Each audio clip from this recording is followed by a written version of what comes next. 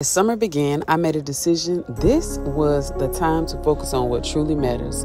Quality time with my husband and our two beautiful daughters. With busy work schedules and school commitments throughout the year, we knew this summer had to be different.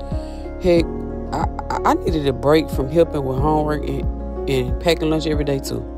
We wanted to take road trips, exploring new places together, but still balancing work, just not as much.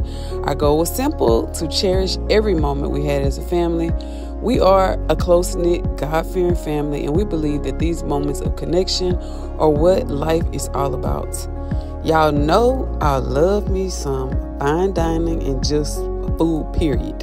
And with spontaneous activities in new cities, every single mile brought us closer together.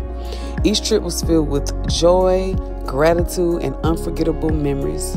I said, "Thank you, Jesus," so many times because I don't take any of this for granted. We truly enjoyed this summer and found joy in both the journey and the destination. We value being together, the beauty of slowing down, and the magic of making memories that will last a lifetime. Here's to more adventures, more laughter, and more love, because family is everything.